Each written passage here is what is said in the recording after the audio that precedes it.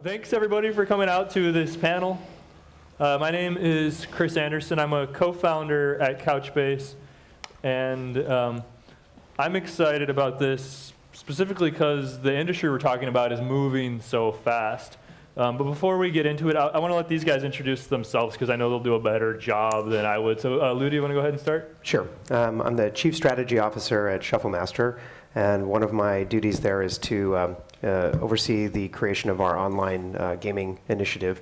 That's social casino as well as for-money casino games, specifically table games, which we're well known for around the world, and our slot content, which we have from Australia. So it's a pretty big undertaking. So it's a little tiny startup company being built inside of a rather large and heavily regulated organization. My background is from Zynga. I was the Vice President of Studios about a year ago for almost a year. And before that at IAC, which ran their streaming, their download streaming content division. And prior to that, some of you guys might know me from Westwood Studios. I'm the founder of Westwood. We created Command & Conquer and a bunch of other fun games over the years. So done a lot of things in games, and now I'm in the other kind of games, gambling. Great. So my name is Zhang Shen. I'm the lead server engineer at Tencent. Tencent is a very diverse company that, basically focus on internet business. But a majority of the Tencent business is game industry. So we do a lot of game development and game operations. So I'm working for a studio called Storm Games, which is a 100% owned studio by Tencent. It's located in Concord, Massachusetts. So previously we were doing a lot of MMO game development. And then last year we feel the change of the trend and we start make the move. Now we are focusing on social games. So the game we are currently working on called Robo Rising, and it's basically targeted on the Facebook platform.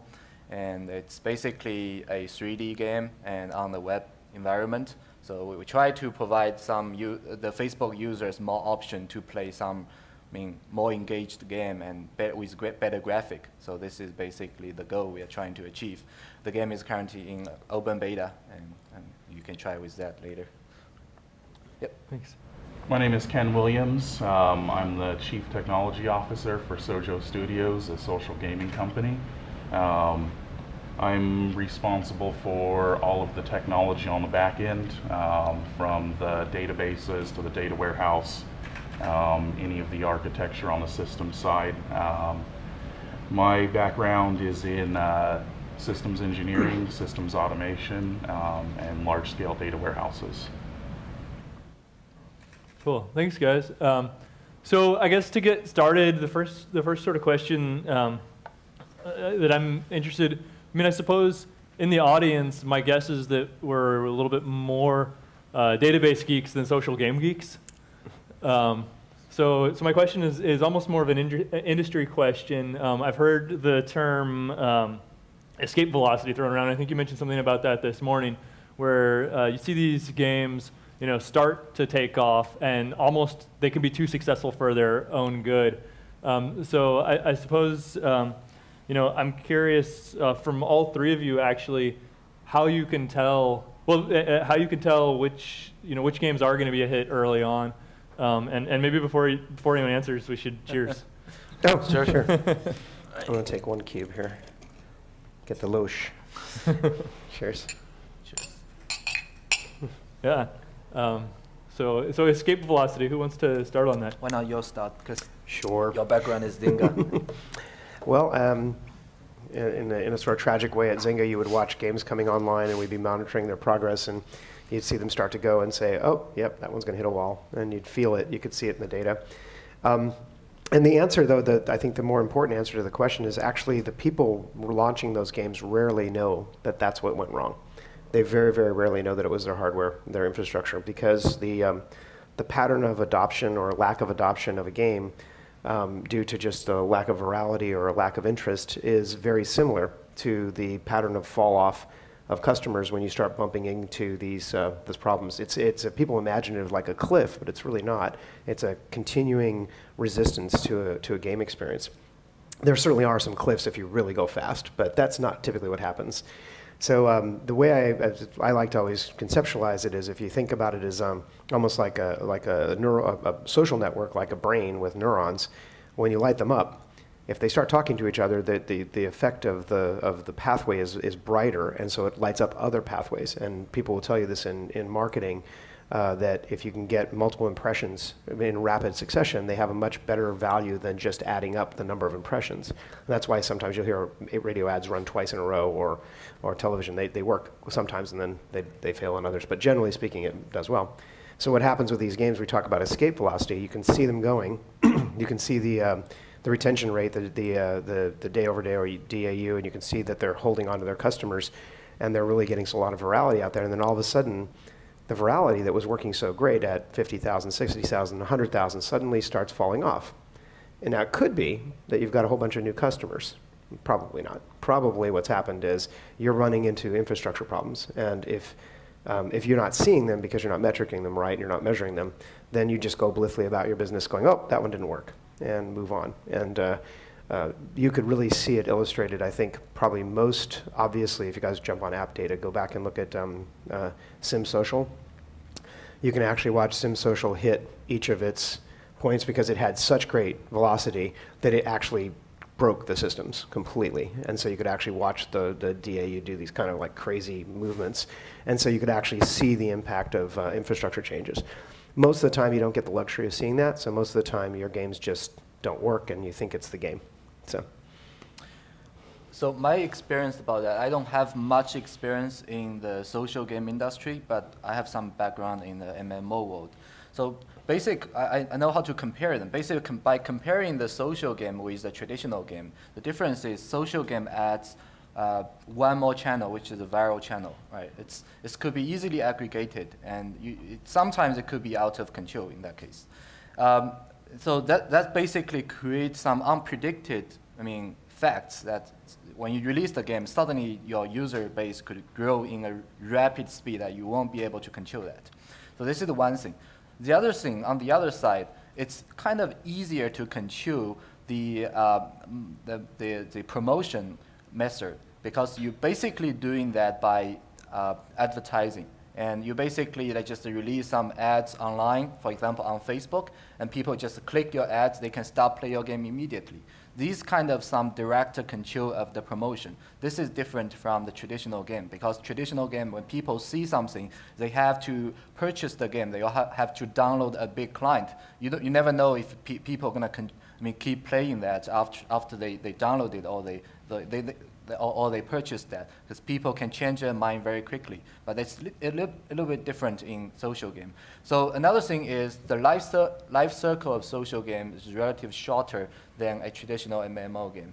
I mean, when people have thousands of selections every day, when they have different friends playing different games, they can easily change their mind. So when they are playing, for example, they're playing Farmville today, and sometime their friend told them that, go to play another game, much better than Farmville, and we are all playing that. That user could be easily change their mind to move from Farmville to another game. So this user will be a lost user for Farmville. So this basically creates those kind of, kind of the user DAU in a very unpredictable changing curve. Like you can easily get that curve growing, and suddenly it drops. So in this case, a scalable system is pretty important in my opinion. So that you can easily adapt to the change. Definitely one of the things to really wrangle early on are the data and metrics with these social games. We've seen many of them ramp up from 0 users to hundreds of thousands of users, basically overnight.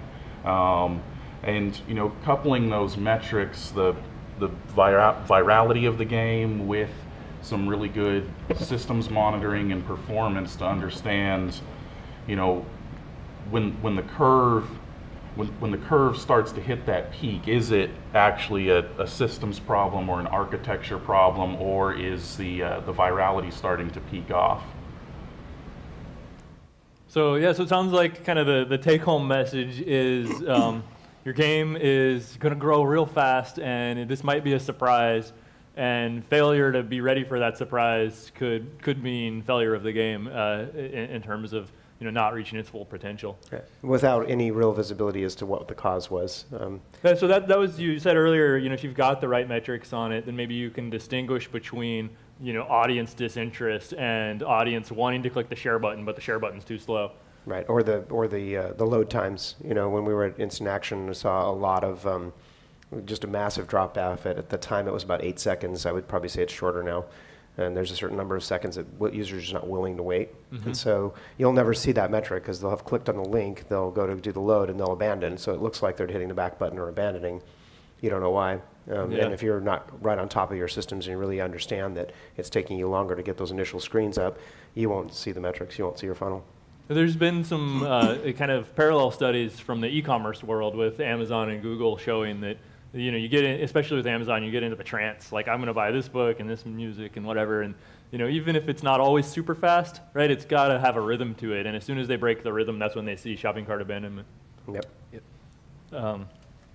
So then, what particular metrics are you looking for? Is it really a latency-based thing, or do you have to do kind of second order, looking at gameplay and stuff? No, you definitely look deeper. The people ask all the time, well, what's coming from the games industry, not for this room because you guys are all talking about NoSQL databases, so you're sharp. But coming from the games industry, one of the things that people do all the time is say, well, what data do I need to store? What do I need to keep? And my answer is a little pithy, but maybe a little snarky. And I said, well, that data that you didn't store, that's the most important data. And the reason I say that is because when you're thinking like an R&D guy and you're building something, you're not thinking about how it's going to operate in a live environment. When you're running a live environment and your PM is sitting there doing the research to try to figure out what's the causality of some change in your metrics, if they can't dig into the data and find answers to questions, then essentially they're blind. And smart people in a room without data is pretty much a good formula for failure. You really need the data. Yeah, I definitely have to agree with that. When I was working on big data systems at Yahoo, we kind of had this philosophy of just store everything because you never know when that piece of data is going to be important. And today, disk space is cheap. And elasticity too is the other. Yeah, exactly. I want to say the same thing. We store almost all the user transactions into the database. So this is not just for matrix. It's also good for bug tracker in the future. Or if for example, if some user is cheating, right? By seeing all the transactions, we can easily find what the user did, if he's doing that in a legal way or not. Basically, this is what we are trying to do. Storing everything. And in gambling, it's actually legally required. Yeah, you need that audit trail. Awesome. So, one of the things that I hear a lot when I go talk to game developers, that my game today, it runs on an iPhone, by itself, or it runs on Flash in the browser. My next game is going to be a social game that communicates, more than one player via the cloud, iPhone to iPhone or whatever. And so that's sort of, when you start hearing that, that means that you're in the middle of a paradigm shift. Like, the normal thing is for the next thing to be different. What I wonder is, the beginning of a paradigm shift is often sort of accompanied with the old paradigm breaking down. So I'm curious, when did you first start to realize that the traditional, back-end data stack wasn't going to cut it for this kind of work? Yeah, I want to start because our experience is a perfect demonstration of that. Because we were working on a MMO game, and previously the architecture was using a shared memory, and at back end we store everything into the database in a regular basis. And when we shift from the traditional MMO game to the casual game, it basically there is a bottleneck because we cannot put user into different servers. Traditional MMO, for example, in World of Warcraft, you put user into different realms, and all the user activities are limited in certain realms, so they can use a single database to store all the user data for that realm, and they can use the server memory to host all the user data. But when you move on to the social game, so because you can't just store each user in a particular server because user has connections with all different people, because their neighbors could be for example, I'm in United States, my friends in China. They can just across the countries. So everything has to be stored in one place, right? So storing everything in one place, that means like millions, even billions of data, right? You won't be able to just persist everything into one single database node.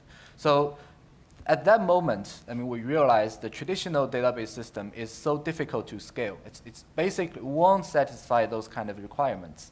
So we have to use some different strategy, and then we found NoSQL. And NoSQL basically they natively support sharding strategy, which basically just at the back end they store your data into a particular server based on their hashing algorithm, right? You do not need to care about that. When you add new nodes to that, they rehash the system. They rehash the keys, and they put that to, so it's always just evenly distributed to all different nodes. So that's basically exactly the technology we're looking for. So that's why we changed from the traditional database system to the NoSQL database system, and I think that's definitely a good move for us. When I started in social gaming, you know, it was kind of commonplace to build your application on a traditional LAMP stack using a relational database. But the landscape at the time was quickly changing, where games were evolving, the data sets were getting a little bit larger, the transactions were a lot higher, and we found that even though we were using a relational database, we were accessing it using a key all the time.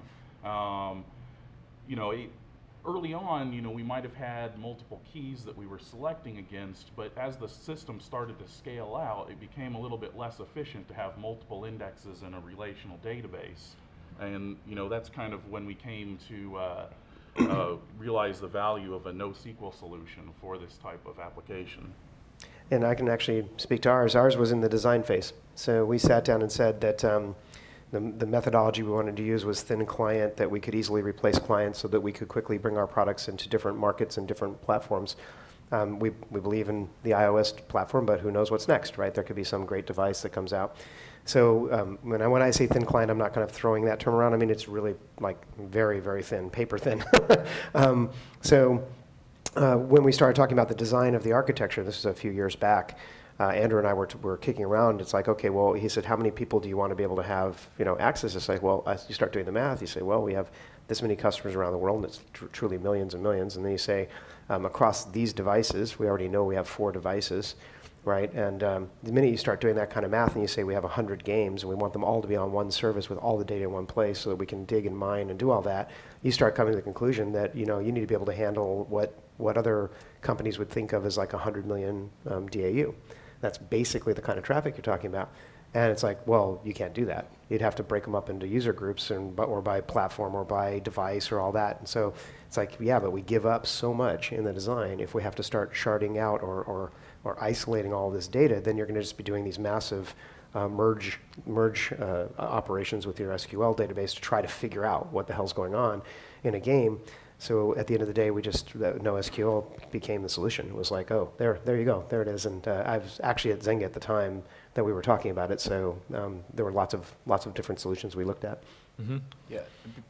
Before we finish this, I want to add one thing, that before we actually using Couchbase, we have another solution available that we basically use Memcache as the front end and the memory cache, and at the back end we use MySQL to persist the data. Then we realize this is like doable. I mean, but it's not perfect solution. We have to implement a system to persist the data from Memcache to the database. This is already a lot of overhead to do. And another thing is, you still cannot guarantee all the data will be persisted, I mean, in time, right? Because if there is any server, for example, outage that causing your memory cache server to go down, some of your user data would be still missing. So then we found the Couchbase, and that basically merged that Memcache solution and the database solution together, and this saved a lot of time. I mean, this is definitely awesome for us.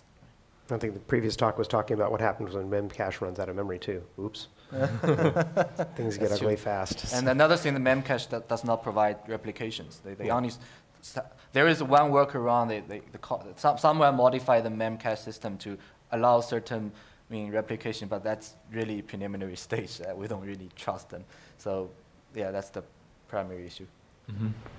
Yeah, we actually started implementing these solutions when we started out on a relational model, putting a caching layer between the application and the database, and then later taking the database and sharding it across multiple machines. But that became an operational headache. When something broke, it was really hard to fix. There were lots of moving parts, a lot of complexity in the database backend, and on top of it, it was really expensive. Again, we were just doing mostly key value lookups, and having a relational system on top of that requires a completely different architecture than something like Couchbase that runs on commodity hardware. So I'm hearing kind of similar stories from everybody about running with a front-end data storage, the simple API, key value, or maybe whatever kind of query capability you still can get out of Memcached, or out of MySQL after you've sharded it completely. So I guess the question is, on the other hand, I'm hearing a lot about you got to go deep to get metrics to really understand your games and understand where success is coming from. So you're able to power the gameplay without rich queries, but you've got to have some business intelligence stack. So I guess there's a two-part question. Sort of what does that look like now? Maybe even what did that look like before you were using Couchbase and now? And then with 2.0 and the incremental MapReduce, I'm not going to suggest that would take up the whole business intelligence workload, but I wonder, is that exciting to you, or are you kind of looking at the possibilities with that? Oh yeah, definitely. Some of the exciting things that have come out from the recent developments in Couchbase are the Hadoop connector and the Elasticsearch plugin. So, traditionally in this space using key value stores, we had to accomplish some of these same challenges, but in-house. So there have been some developments now with the Couchbase product that allow you guys to implement that relatively hassle-free. So do you want to maybe tell us just briefly what some of the in-house stuff looks like? Mostly hacked together scripts. Yeah, that's always the best answer. So we are actually not really using Couchbase for the matrix stuff. So because Tencent has their own matrix system that we're currently using MySQL, but we already see some of the bottleneck because it's using a single node MySQL. They have to delete the old data in periodically. So Couchbase 2.0, like what you mentioned, the incremental MapReduce is definitely a very good option. I'm really looking forward to seeing that. And if we have the chance to develop our own matrix system, it will be definitely a wise choice to just use Couchbase because we can scale the system easily. We actually use multiple systems. We have a live system that uses mostly accumulators for live data so that we can monitor. We have a multivariant test suite that we've built. So as we go to release updates to one of the products in the social space, and probably in the gaming space too, if you can isolate it so that the regulators don't feel it has to be resubmitted, we can actually do cohort testing, and so multivariant cohort testing. In that process, you need to have really very, very fast access to data, and it has to be on a dashboard while you're doing it, because if you release to some number of customers and something goes horribly wrong, you need to be able to roll back right away.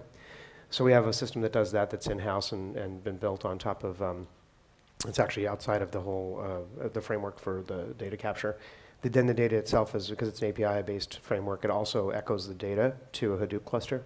So we can do rich research and heavy-duty queries there.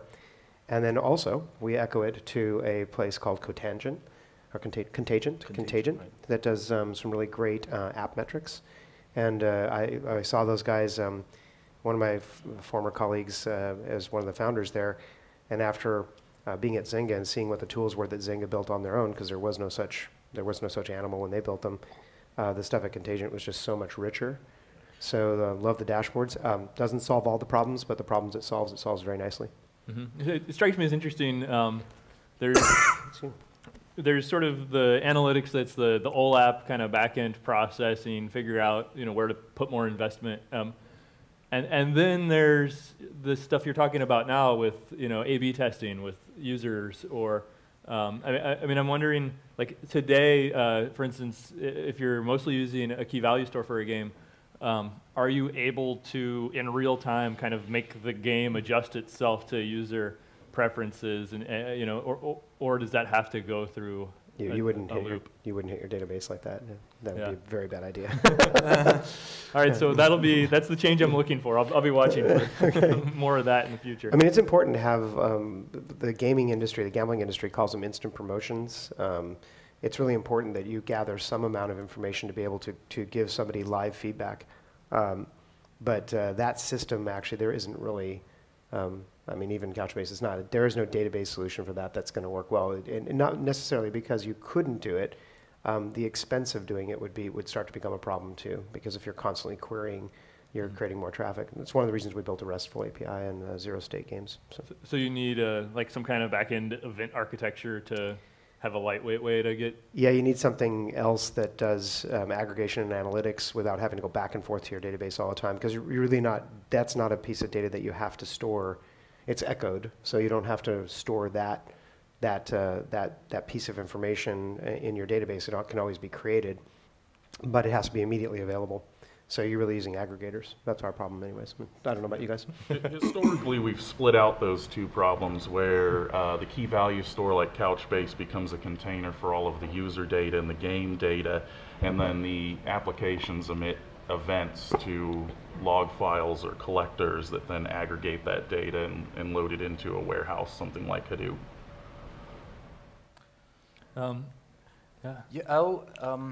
I would say if you really want to implement those kind of auto feedback system, and I mean, it's still doable, but most of the cases not on the database side. It's mostly on the game server side, right? You need to implement a very good logic to take good use of the feedbacks, and it's basically like I don't see any limitation on the database that will prevent you of doing that.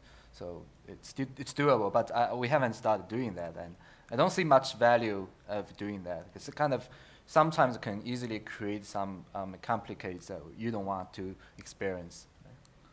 Yeah, I guess it's one of those things. Depends on the content. Right now I'm sitting here being really inspired by the McGraw-Hill stuff, where they're making a kind of custom search engine. So love the incrementers you guys have too. That's a really powerful feature. You can use that for a lot of things. Yeah. So the kind of the last question on my list here, and then if people in the audience have questions, we can shift to that. Is Lou, you got to answer this earlier today, but just sort of how did you hear about Couchbase? I mean, how you got started? Some of the war stories we already heard, but just kind of where'd you even get the idea to look at it? Let the other gents go. I think. Yeah, I started in social gaming around 2008, and like I mentioned earlier, at that time it was appropriate to put a game on a relational database, but it didn't work for very long.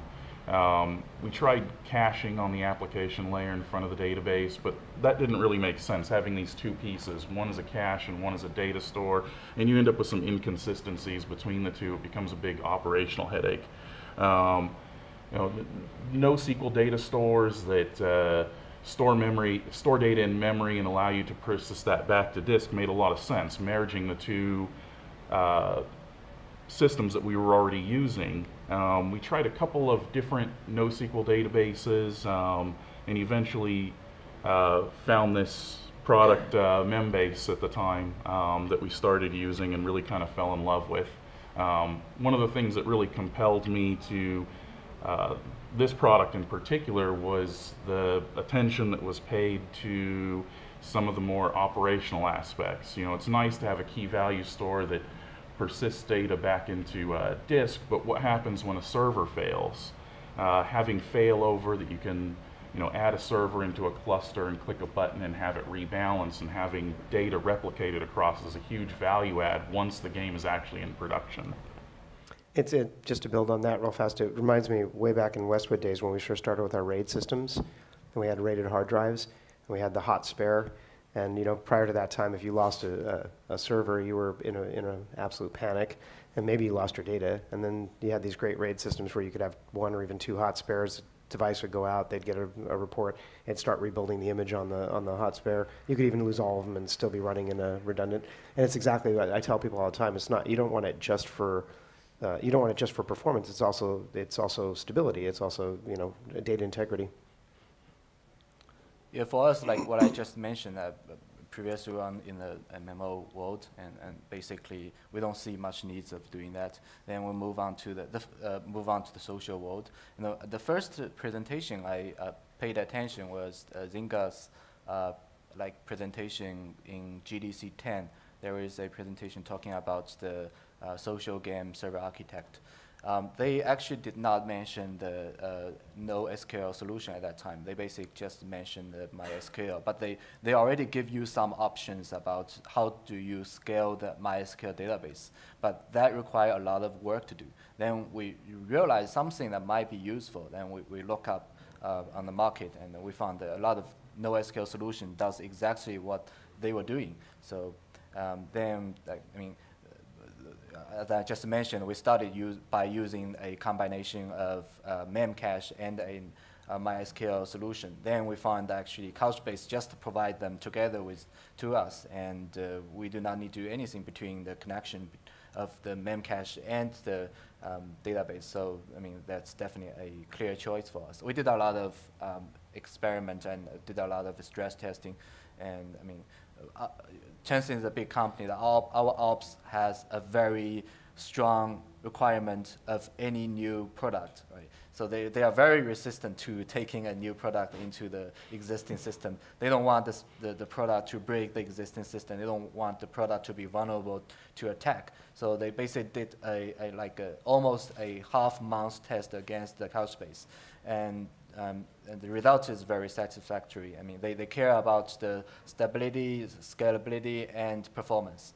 And all those three requirements are greatly satisfied. So that's why they allow us to use that. So that reminds me of, well, basically a question that's been on the back of my mind. So be thinking of, we have about 5 minutes left. So if you have a question you really want to ask, be ready. What do you guys do to test one of these data layers? What does it mean? I mean, you know, how do you trash it to make sure you can trust it? There's a ton of automated tests. We have a couple of our engineers that just really, that's all they love to do is figure out how to break things. And they write automated scripts to spawn a bunch of Amazon machines all over the world and hammer it simultaneously and try to get the cache to get corrupted. And so it's a automated test, and then we have to go through a GLI compliance process where the outside testing company goes through and tests thoroughly against regulations. Mm-hmm. Yeah, at Tencent we have our own IDC, have a lot of like idle machines that we can use to do stress testing. I mean, but for smaller company, I would suggest Amazon Cloud. That's really, really good tool to do stress testing. And I mean, we have our own test kit to do the stress testing, but like for anyone who do not have that tools, I mean, I would say some test tool like Apache Bench could be just used for stress testing. And I mean, beside of stress testing, we do the accident simulation. So basically, like in a server environment, we take down some of the server.